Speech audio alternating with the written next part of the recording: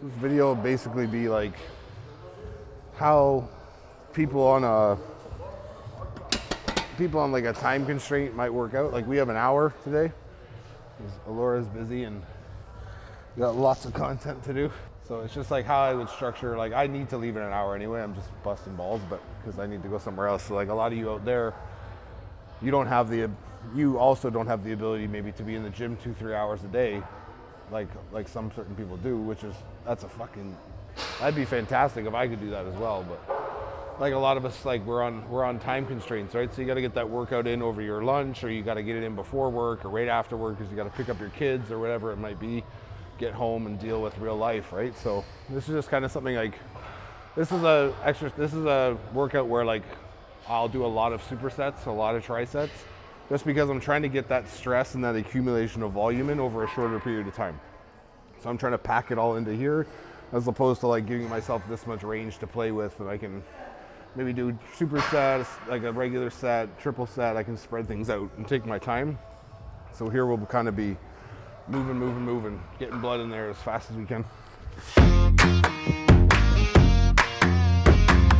Chest workouts with, like it's not recommended for everybody. Maybe everyone's doesn't have the issues I might have with warming up and things like that.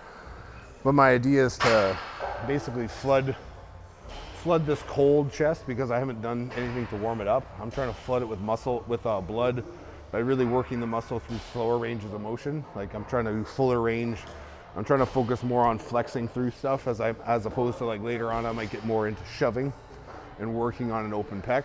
So I'm trying to like fill this area with blood and fluid in my joints to get things moving, right? So I want to recruit blood and then try to get into more of the meat of the workout. So not a lot of people have this machine in their gym, obviously, but the easiest thing is when something starts too far back, like a lot of people start these arms too far back. So when they take off and they start their fly motion on a machine, it almost feels like you're being pulled this way. And guys think, oh, this is like a great stretch. I'm super stretched out. It's like, no, that's a little much, right? So what we want to do, especially on a machine like this, because we have this down bar, this bar that's moving parallel to my forearm, I want to put more pressure on that down bar than I want to put on these top handles. So I'm right in the corner and I'm pushing down through that lower bar to keep myself high and my chest engaged. So I'm just squeezing into my lower pec like a most muscular, and I'm staying up tall, so my chest stays forward a bit, and I just bring my hands around. So my hands and my elbows open my pec, and I drive through. So it's more of a controlled squeeze and drive through my palm than it is me coming around, where a lot of guys are doing this, like just trying to clank it, right? Because they always want to bang these two together for some unknown reason. Yeah, so a lot of people we want to get underneath the handles here and tuck into lat. So I'm trying to get a little more upper here, because everything else has kind of been lower and mid. So I'm going to rise out of this position slow, and I'm going to flex up to a controlled squeeze up in my top of my neck. So I'm trying to hit across my upper pec by dropping in and then flexing around. So my motion isn't necessarily me pushing out. My motion is I'm coming underneath the bar, but I'm almost coming around. So I'm trying to flex my pec in this manner, and I'm pushing out. But to everyone, it looks like I'm just pushing up. But in order to get this to grab up here when I fall away, I have to kind of move across the press, right? So I'm trying to create getting that maximum height in the press by going slower out of the depth. And I want to drive my palm, and then I want to bury my head and squeeze out through. So I'm almost overextending on this, way more than I would on a regular press. So I'm just rocking up through, and I'm physically lifting my rib cage and pec and squeezing them together. So I'm almost trying to drive elbows together through the press. Just try and get that upper pec. A lot of guys make the mistake here of shoving, like bouncing in this range, because they think that it's pulling down into the pec. But it's like, if you really slow an incline press down, you'll notice you'll get more pec, because you're still keeping the shoulder out of it on the way up, as opposed to muscling right away. So I'm trying to keep my shoulder out, and then flex my pec across, right?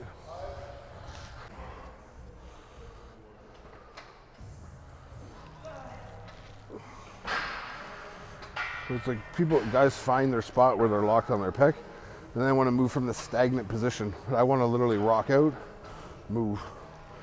So I'm falling like an inch back from my sticking point to get that inertia to squeeze through so that I can lift, stay up through my press so I don't start doing this. I'm literally driving up through. So my hands are never going to touch. It's all about, when you think about flies and things like that, it's about how much contraction I get in my pec. I don't care about the distance my hand travels. Whereas on this, we're trying to get distance because we're trying to get full extension, because I can't flex outer pec, I mean upper pec and upper chest. I can't flex this shelf if I only extend to here. I can catch it, but I have to move across my pec. I have to move my hand through and flex into my upper pec here in order to grab it, right? Because the higher my hand is, the more I'm going to get up in here before it becomes shoulder, right? So we're just trying to mimic this motion as like an over exaggerated flex, I guess you could say. Almost treating it like a fly, even though it's a press.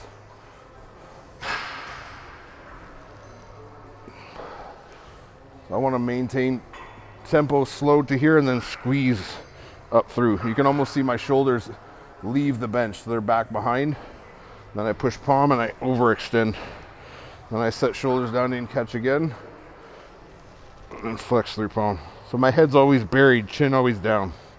So my chest is forced to stay up. If I did it like this, I won't get shit.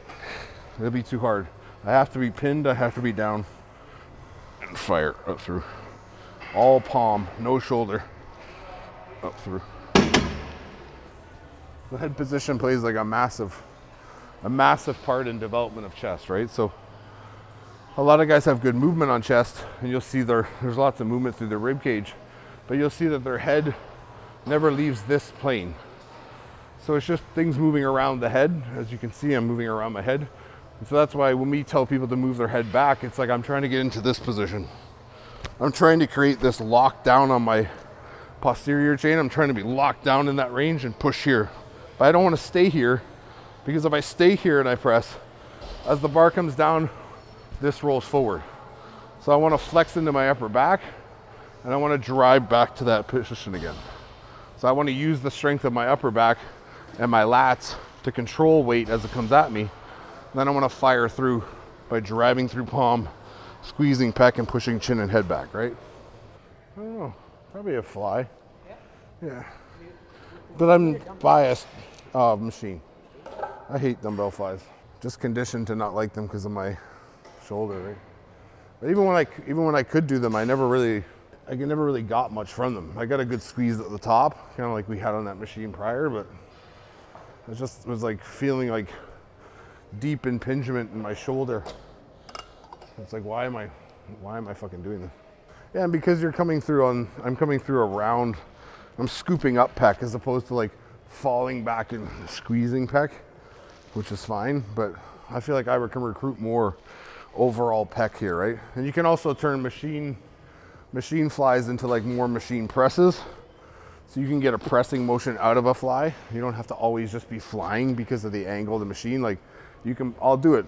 We'll pull in and we'll come around more on like a little tighter kind of press fly, right? Why is it wet? Just gonna keep going. Antoine. So what I was talking about before with you can do a lot of variations on this where guys are wide open and they're swinging around. I'm coming up here, but on this you can also pin in.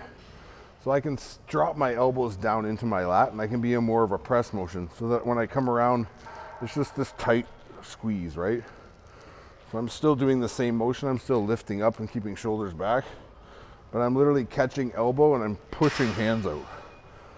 So I'm pinching in, pushing out. So I'm just shortening the range and getting deeper into that mid chest because I can squeeze into there and pushing through. So it forces me to keep my rib cage up, because if I don't keep my rib cage up and I try and do this, it'll be like this. I'll curl over. So I have to push from underneath and drive through my rib up through. So a lot of guys, once they get in here, the best way to start this a lot of people are going to want to do this and start it out here because this is weight angled, and it's a way to set yourself and then have that weight come at you and push it away. But ideally you want to be able to slide under through the weight and catch. So I'm tucked into my lat, my elbow's tucked into my lat, and I'm up tall, keeping massive like tall posture, and I'm driving. So I'm not going to come to depth that takes me out of that. I'm going to come like this as a barbell across my chest, tap my chest and fire out. Move away from my press. Keep those shoulders down, push those hands away, up through. So lift, chest, squeeze. We're doing again like a, well, we started over there, press, fly, press. Now today and then on this we started fly, press, press, right? We're just incorporating different movements for different areas. That in tight kind of press fly pec deck is going to grab more lower mid because we're up so tall above it. We're just flexing into here. That's way more of like a mid pec, mid to low pec, because I'm driving up through and I'm squeezing across mid pec. Here we're going to try and do the same thing we did over there with the incline. This might be too low. So we're not going to take it super heavy. We're just going to be here. Oh, who is in this class? Monsters. But convinced people don't know their height. So I'm going to feel this pull down in, my head's up right now. So I can't be pinned back here. It's going to fuck up my shoulder, right? So I'm going to be leaning on my hands, basically chest up. When I go to move it slow out of the hole and driving my head back and flexing up around. So I'm going to end up over my eyes, but I start in my armpits. So the arcing of the machine is going to allow me to squeeze up deeper into my pec, as long as I keep it on my palm and drive slow. So I'm trying to squeeze, squeeze, squeeze, squeeze, squeeze, chin down, relax. Everything's up to a flex. Squeeze. I mean, I'm kind of like I wouldn't ideally want to just train in an hour, but like I said, most people, some people don't have a choice. Like, that's all you're allotted for that day because you have so much stuff going on. Ideally, I'd want to train for like an hour and a half just so I don't have to like rush myself. And I'll train a little more than an hour because I'm going to do cardio after. But just to get the video in and do what we're doing. I mean, it's just, also some people don't want to work that hard, right?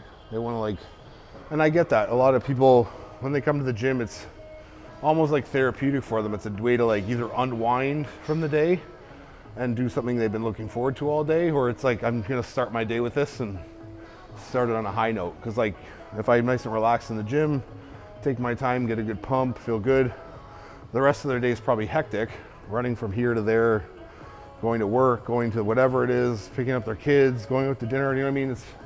It's that one time of the day where you get to just kind of be in your zone.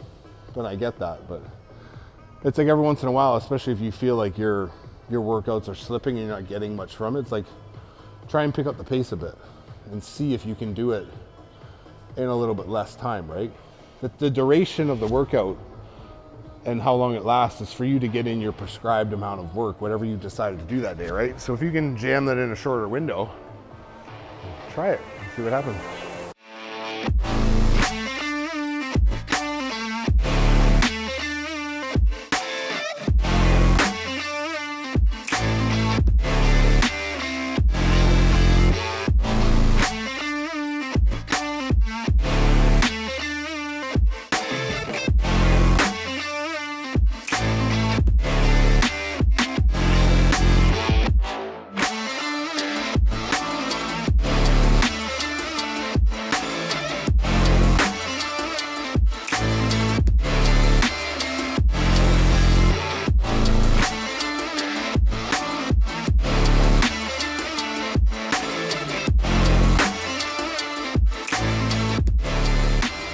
A lot of people like undervalue or they underestimate like the importance of full extension on a press because they think like, oh, one, they're not rolled back and they're not setting their shoulders or in their back to understand that like my full lockout of my press is here. It's not here, which is what people think lockout is, when the shoulder's locked out, right? So if I can't get my palm from my proper position to extend and squeeze up and lock out, I can't send that squeeze to the middle So I just stay outer the whole time. So obviously we know your chest doesn't do this. It doesn't open like an elevator door and close like an elevator door. But in your mind, it's gonna feel like that. There's very few people that feel like the fibers of their chest running horizontally and then diagonally up into their shoulder and armpit, right? You don't feel that pulling and like squeezing down back to where it was. It feels more like an opening off your sternum and a closing. So if we don't ever get this open and then drive through and close it all the way, physically flex our chest together, how can we recruit fiber inside? How can we stimulate that if we don't get full extension? So that's what I'm saying, like, you'll see a shit ton of guys who can do like 5 plates on this thing, like 3 aside and 2 up here, and they just get themselves pinned back in their upper back, because that's what's strong, that's what you need for a good press. And then it's just literally this, like, and as you can see from the side, there's nothing happening with my chest. It's just my shoulders locking out. But if I'm here and I push up through and I roll my chest up high, this is locked out too. So I want to get chest. I'm not trying to get stronger in my upper back and trap. So I get this happening when I'm done. And you see a lot of top bodybuilders stuck like this, because this overdevelopment of this like upper back trap shoulder combo is forcing them here. So when they go to hit shots, nothing happens. They can't lift their chest because their shoulder does all the work. So they're up and and then they hit lat spreads, and it's just this, like, they're just squeezing hard. And nothing happens with their chest. They don't have any projection. Right? So like, just getting people out of that mentality of worrying about extending a press. There's a time to rock in the bottom range of a press to really open up that pec. But if you want a full contraction, we have to get full extension. It's like saying I'm only gonna work my bicep like this. I'm never gonna flex and then drop. So you do it on every other body part, why aren't you doing it on chest? So we did the tucked in. We're here and moving through tight. So for a lot of guys, that's gonna be kind of uncomfortable unless you understand the real movement of it. So we're still catching out here and we're still throwing around. So we're looser. So I'm catching, throwing my hands out. Throwing. I'm not trying to be here and flex, because I can't. It's fucking hard to flex through that whole range when a weight's arcing like that. So I'm gonna drive through palm and I'm gonna squeeze my hands together. Up through. Up through. So I want that inertia out the back to throw it to the front. Up through. So there's lots of movement in the body to allow the body to move, to catch different body parts, right? If you lock down too slowly on things and you do negatives too slowly on a lot of stuff, especially back, you're gonna lose your connection. So kill your momentum, drive your palm out. Don't get here, push right away. Settle, push. Squeeze that back together, so pull those arms back, squeeze. Pull back, squeeze out. Push out. A lot of guys and girls getting under the assumption that when I'm pulling back on stuff, I'm literally pulling the bar to me. And I'm controlling the tempo with which it's coming at me. So I'm pulling this bar back, squeezing into my back, throwing it away from me. I'm not trying to keep my chest up and keep my chest tense. I'm allowing the back to do what it does. So it squeezes together, lifts my ribcage and my sternum. I get depth in my shoulder. I've pushed my hands out. So that's why you should be very comfortable in the bottom range of a press, because I'm flexed as hell here. It's like I'm holding it, it's like I pulled a cable in and I'm holding it here. I can hold that cable all day. Now I've pulled the bar in and I don't even have to fight resistance going forward because it's sinking into me. So I'm pushing away and then I'm catching that resistance again, pushing away. This is just a good combo for like hyper isolating your tricep. A lot of guys like want to grow their arms. So they want to do all these compound movements for arms, whether it's like skull crushers or close grip bench, but it's like, why don't we get your arm out moving on its own? Like here, it's one arm getting as deep as possible, no help from the body, right? We're trying to do that here, where I'm trying to lock my shoulder forward and my head back. So I don't want to be here pushing, I want to be here and throwing this thing away from my face, like when I press, so I'm here. So it's going to throw, I can stick out there if I want, because my weight's back here. So when I catch, I drive a little up, fire back down to the line where I can extend. I can't extend from here. I have to come to here to extend. So I fire out through here. We're trying to keep this chin back and throwing out. Don't worry about your speed. Slow out of the bottom, extend, squeeze. So our rep speed picks up as we extend. There.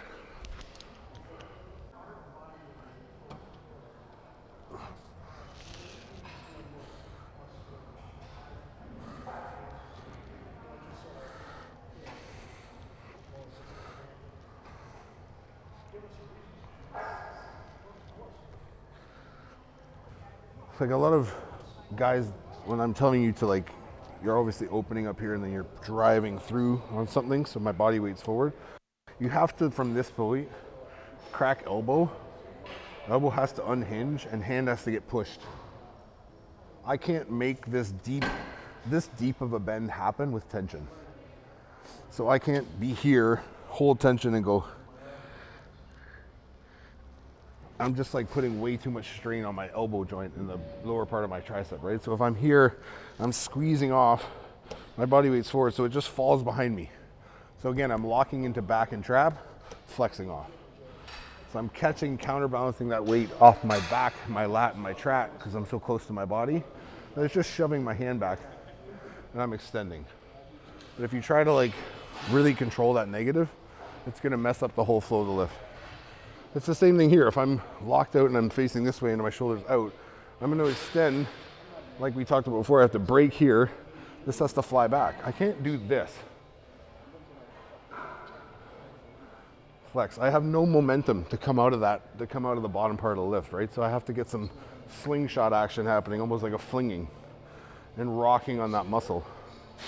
So it can't be this slow, fucking creeping death fucking rep of everything where everyone's like feeling every inch of every negative and every inch of every positive. Like nothing else in sports works like that, guys. So I don't know why you think it does in bodybuilding.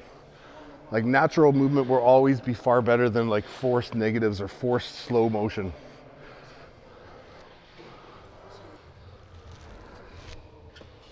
We talked about this on a video that I did on my channel, but when you're starting a tricep extension, a lot of people just want to keep this bar in front of them and move here. But if you lock into lat, so if I pull towards me and I lock into lat and I set into me. So again, I create this like super mashed down arm, right? Where I'm starting from this position as opposed to like here.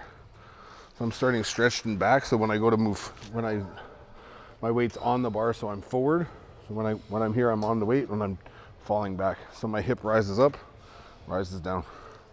So the movement of my press is controlled by my hip moving up and down. It's not about my upper body shoving the weight down. I'm not trying to stay on top of weight. If anything, I'm trying to keep weight locked on lat and move on lat. So I don't get this happening, right? And when we adjust the grip at the end, it's just to cave elbows in, be up above the bar, so we're not getting as much range, and we're flexing out to that end of that tricep. Just rocking off on that like last range, just to burn everything out. Because we started so deep, in such a deep stretch, now we're just moving off half ranges, right? Pushing blood in there. That's it. Get the hell out of here. Hold on.